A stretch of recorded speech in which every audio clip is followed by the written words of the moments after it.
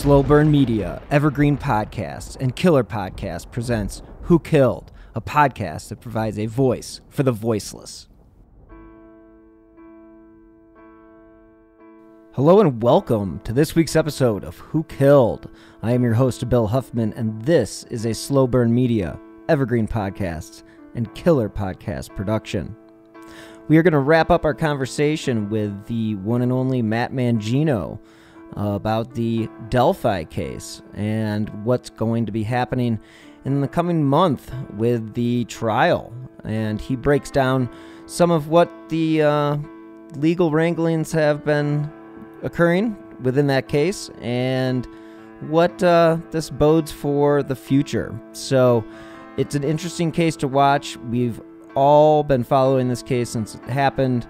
As you know, we are friends with Kelsey German, and this is all about getting justice for Libby and Abby. And having Kelsey been on the show, it definitely makes this case a little bit closer to the heart. So this is definitely a good breakdown of what has been occurring within the state of Indiana and the case against Allen. So we shall see what occurs, but this is about the most up-to-date information you're going to get on the case in Delphi. So enjoy part 2 of my conversation with defense attorney Matt Mangino. Let's transition into another case, and that is the case of the Delphi girls, Libby and Abby, and the trial that is about to begin next month. Yeah. And that seems like it was supposed to start, I think, in the fall, and it's been moved up to now. Now, what's going on with that? Is that a speedy trial thing or what? No, I think it's, the defense wants to move the case along quicker.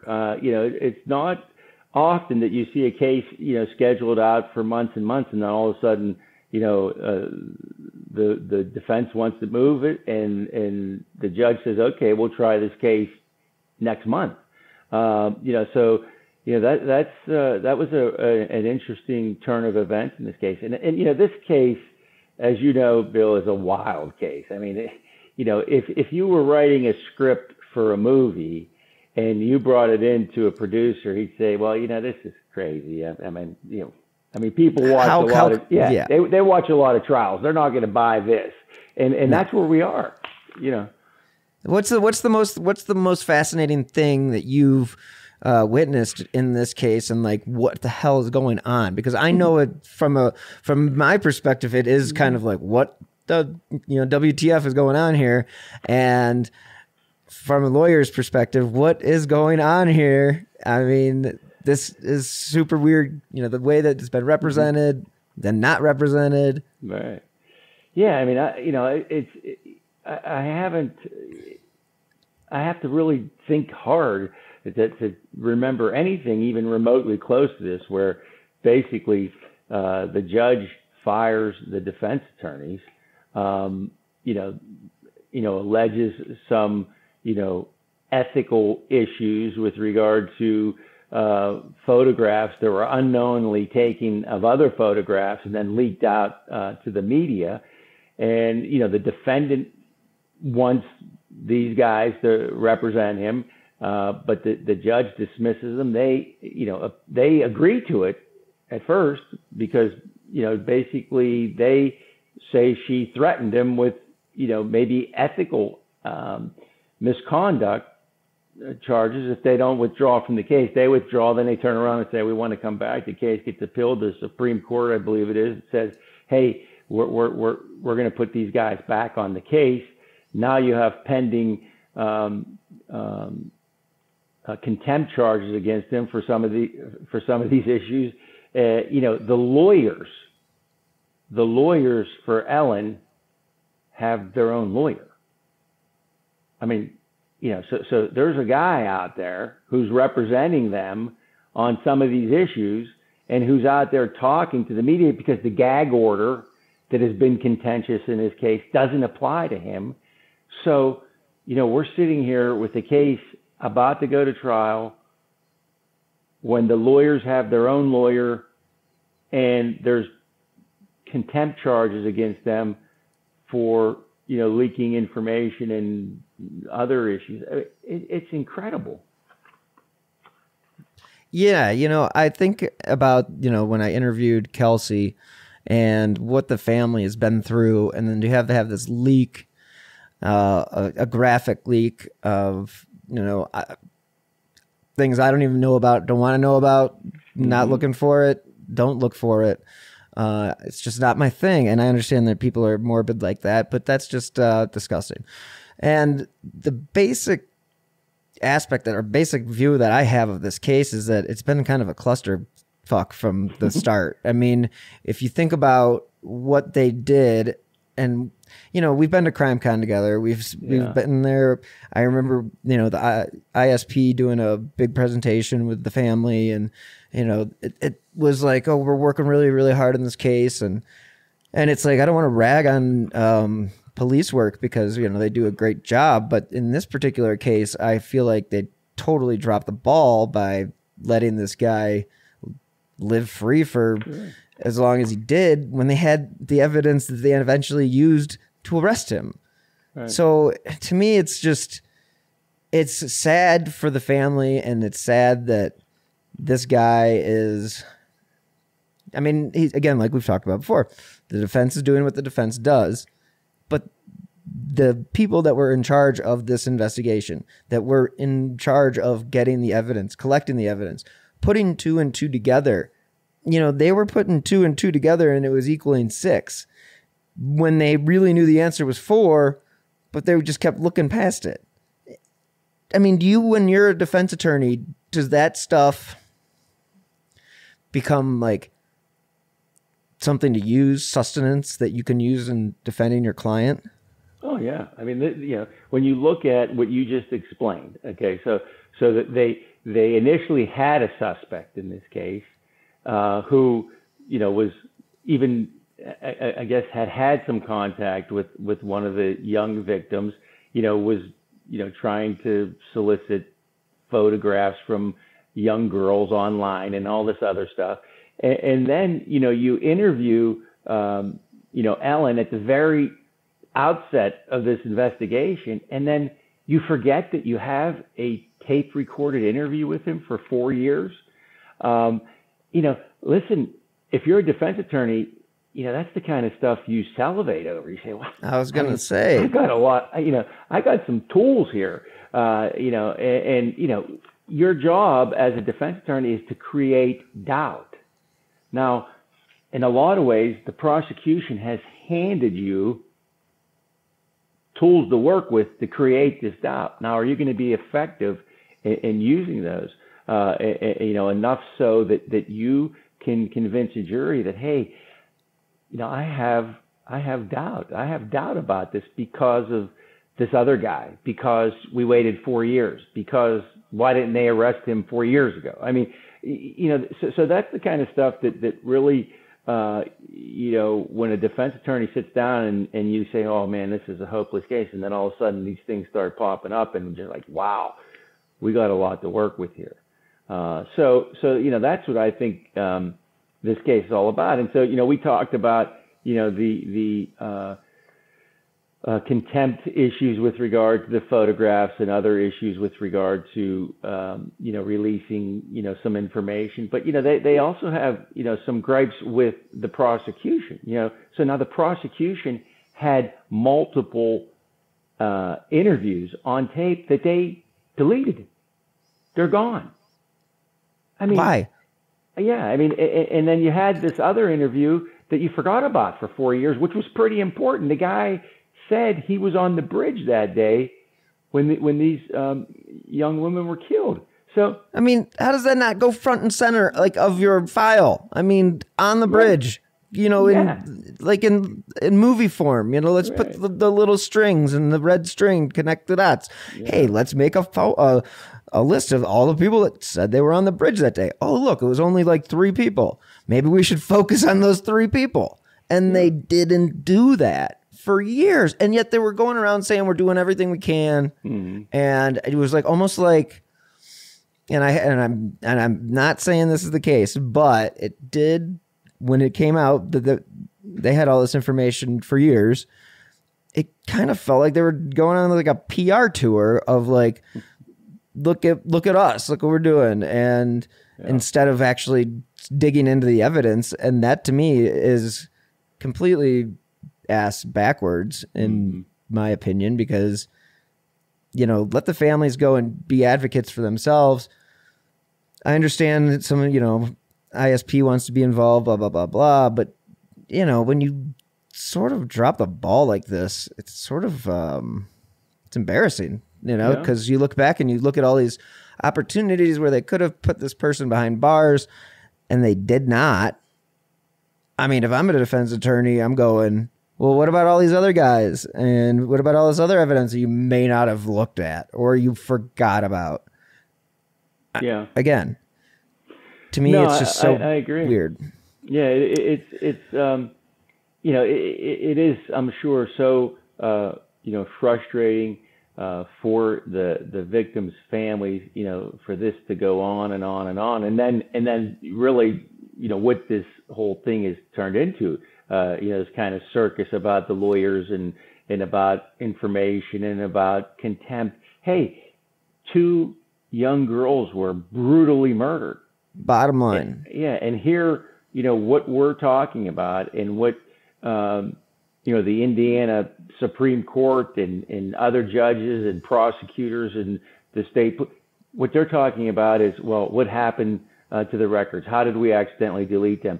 How'd you let this guy take photographs of these photographs and dispense them? Why did the judge fire the lawyers? Those aren't, this is about the murder of 2 innocent young girls, and we've gone off on a tangent. It's become a sideshow to the actual case. And then you're 100% right. At the end of the day, this is about Abby and Libby. And if the justice isn't served properly, then there's a potential that he could get off. And then you just don't want to have a case like this, I would assume, that has so many, I guess, issues, but maybe just gray areas of how it's been presented. I just find it, as someone who's looked into a lot of cases and seen a lot of things go through the system fairly smoothly, this one seems to be completely the opposite. Like, it's just not moving the way and the pace that I've become accustomed to seeing. We joked about Law and Order earlier before we were on the air. And I know the cases aren't solved in an hour, and I know everybody knows that. But this case happened so long ago, and it took so many years just to catch this guy, and it just feels like the poor families have been dragged along and had to witness this. And I mean, I don't know what their thoughts are about the investigation at this point, because I don't know what I would feel. I mean, I guess I would feel like, well, why weren't you doing anything? I don't know. I'm not going to, I shouldn't question. I just, having met Kelsey a number of times, I just feel for that family and for what they've been through. And just to think that it's finally coming to a head here, next month. How long do you anticipate a trial like this taking? Well, I think if I'm not mistaken, I saw that like they had set aside like half of the month of May, from the 13th to the 31st or something like that. Don't quote me on that. I thought I read that somewhere, but it just depends. I mean, sometimes, cases can be much shorter than you anticipated, and at times they can be longer. I mean, if you look at the young thug case, I mean, that trial might go on for years. I mean, it's just incredible. So you just don't know how things will unfold. But I think if I'm correct, the judge set aside about 2.5 weeks. At least that's what the court anticipates that this trial will take. And again, it's going to be interesting, to see how some of these issues sort of unfold during the course of this trial. The prosecution, they're going to present the evidence that they have and try to do it as methodically and as concise as they can do it. There's a lot of kind of, once the trial starts, all the other sideshow is over. Okay. So we're not going to be talking about, why didn't we get these tapes before they were destroyed, or why did it, we're going to hear about why didn't you charge them for 4 years, but we're not going to hear about contempt. We're not going to hear about photographs that were leaked. All that stuff is going to be gone. And we're going to be dealing with the facts of this case. And one of the facts is, why did you wait so long? Why did you forget about this videotape? Did you have tunnel vision and just look at this first suspect and then not consider other people? And then when you realized you were on the wrong trail, you scrambled to find a new defendant. Those are the kind of things I think we're going to hear from the defense. But I think, the prosecution is going to try to, to make this, and it should be about the facts and the evidence. And you don't have to have an eyewitness, as we know. I mean, you can prove these cases circumstantially, and that's what they're going to have to do in this situation. But I think it'll be an interesting trial. With that being said, about being only 2.5 weeks, not being a lawyer, again, just to make sure everybody knows, what makes a case that seems like it would take a lot longer than 2.5 weeks be set aside for 2.5 weeks, while other trials, they seem to go on for months and months and months, and sometimes years? What makes the difference? Is it just the amount of evidence, or is the amount of witnesses? What plays into that? Well, I think a lot of it has to do with, what, the type of evidence that you're trying to present. Okay. If you're presenting a lot of scientific evidence that's connecting people, through DNA and other things, then you might end up having a clash of experts. So that's going to take some time. And so you have your expert, they have their expert, but then you have another expert who says their expert's wrong. I mean, that's, things can get really far afield. When you're talking about, as we talked about, phone records and things like that, you have to authenticate all that stuff. You have to be able to show how you were able to determine somebody's location. So things like that can get really involved sort of in the minutia of what's going on. The other thing that draws trials out, and a lot of trials nowadays, is that you have to prove, so to speak, some things that you never had to prove in the past. You have to present to the jury things that you didn't find, because they want to know why you didn't find it. Okay. And so, for example, so that's sort of like, and a lot of people refer to that as the CSI effect. So the people, they want, where's the fingerprints? Why didn't you get fingerprints off of that can that was laying, that I saw in the photograph along the bank? Well, 15 years ago, you looked at that can, you knew it had been there for 2 months, and the homicide happened 3 days ago. So of course, it has nothing to do with the case. But now, because people, they know so much about the forensics and all this stuff, and every case you watch on television, and we go back to television again, there's DNA, there's fingerprints, there's hair samples, there's all these things. You have to tell people why you didn't test that can. So someone has to get up and say, yes, we marked that can as an exhibit. We brought it in. We didn't find any fingerprints on it. And we estimated it had been there 2 months, which certainly indicates it wasn't part of this crime. You got to prove those things that you never had to prove before because of the high expectation of jurors. That's so interesting. And I've heard the CSI effect before. This isn't Perry Mason law. This isn't like, here are the facts, ma'am, Dragnet style. The days of old are definitely gone. And to think that you're right, you have to prove all these other things, that why you didn't do this or why this wasn't the case. And yeah, I guess I could see that being one of those things that really takes up a lot of time. Yeah. But I guess the with a case just like as nationally known as this, I just feel like, man, that seems like a pretty quick case. But then again, what do I know? Yeah. No, I mean, I think that, there's a lot of factors that go into the length of a case. And a lot of it has to do, too, with, what latitude the judge, what's the judge going to let you do?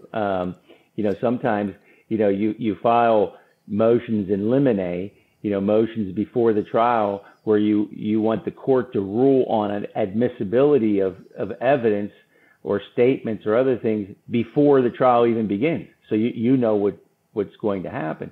And sometimes the judge shuts you down in these motions in limine and says, well, we're not going to do this, you're not going to do that. Boom. That takes, some of your case away from you, right at the outset. So the judge may have a notion, hey, this is going to be a no nonsense trial, and we're going to keep it on the rails. Yeah, that's it's got to be a very difficult balancing act, I would assume, as being a judge in a case like this, where you're kind of battling. Do you know if they're going to allow cameras in the courtroom, or is that something that has not been discussed yet? I thought that I just read that the court was considering not letting cameras into the courtroom, and has limited access, to this point. That would really throw a wet blanket on the courties and the ID addicts and all the people that are anticipating they're going to be able to watch this blow by blow. But the court has a lot of different reasons why it might want to keep the courtroom dark, but I guess we'll see.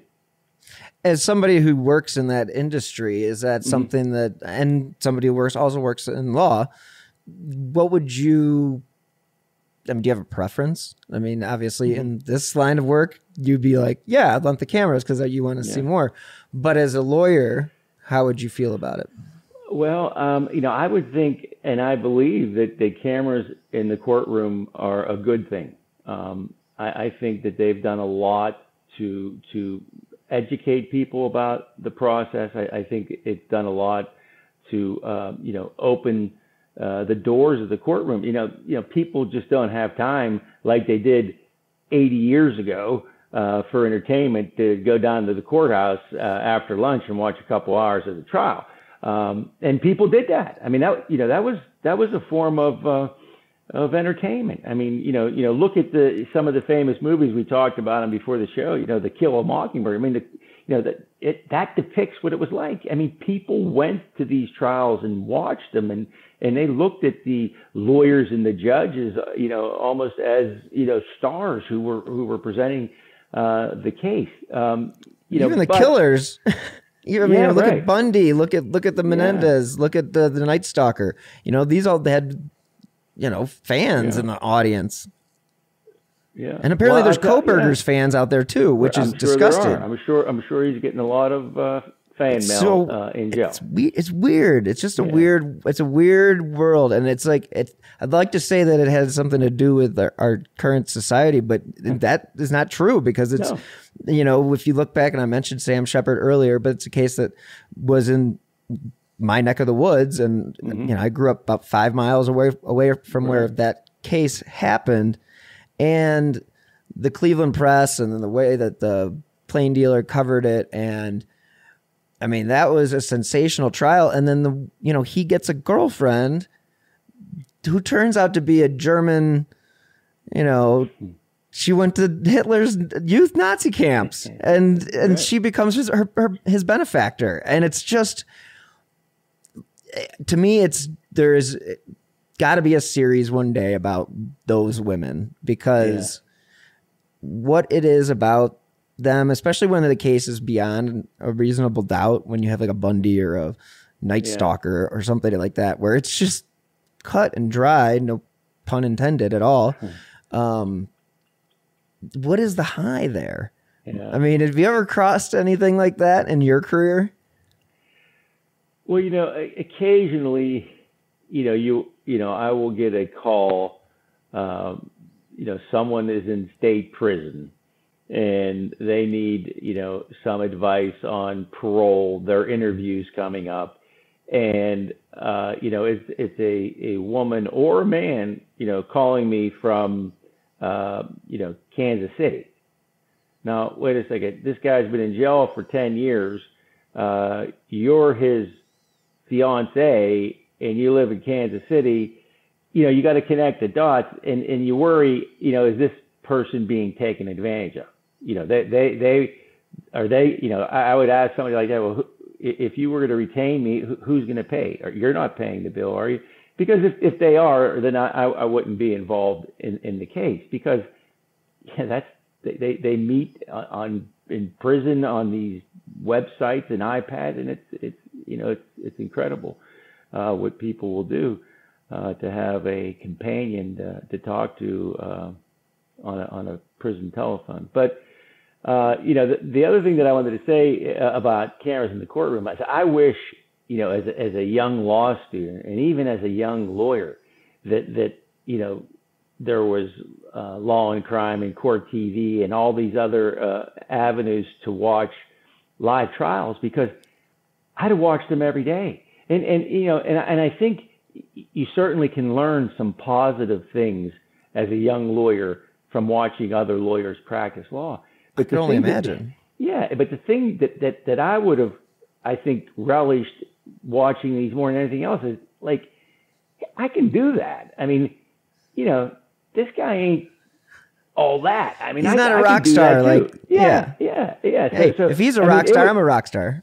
Right. I mean, it would have been, for me, a huge confidence booster to be able to watch lawyers, some of them doing great and some of them not doing so great, and really getting an understanding that, hey, this isn't beyond my reach, as a young man. Obviously later in your career, after you get experience, you're doing it yourself. But as a young guy, a young lawyer that wants to be a trial lawyer, I would tell them, when you're not studying or when you are studying, watch Court TV, watch Law and Crime, watch the other live stream trials, because you can learn a lot.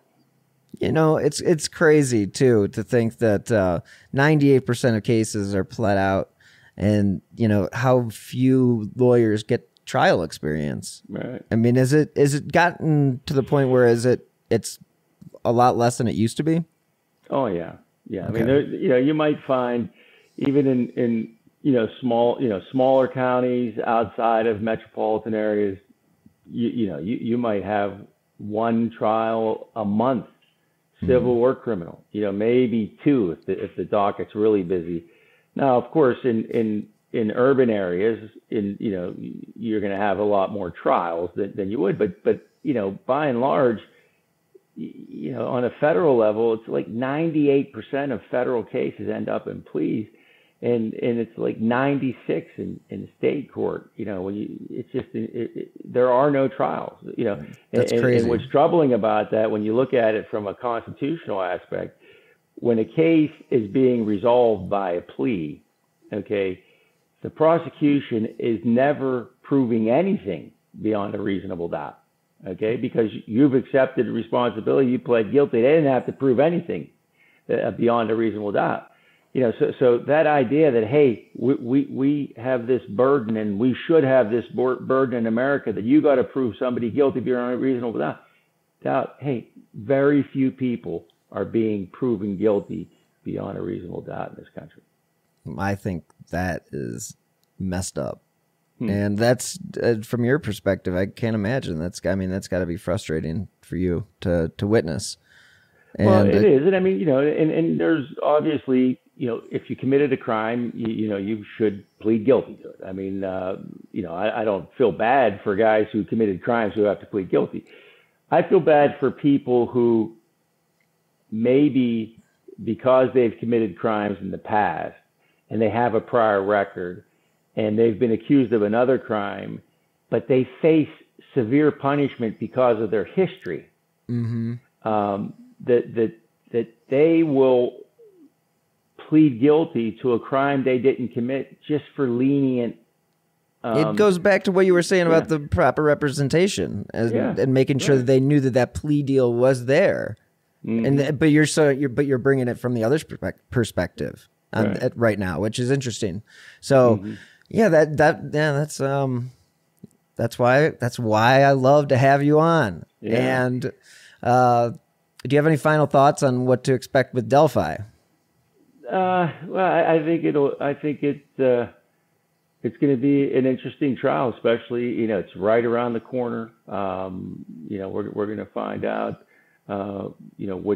what they have in terms of the prosecution. We're going to find out what the defense is going to do. I think it's going to be an interesting trial to watch. And I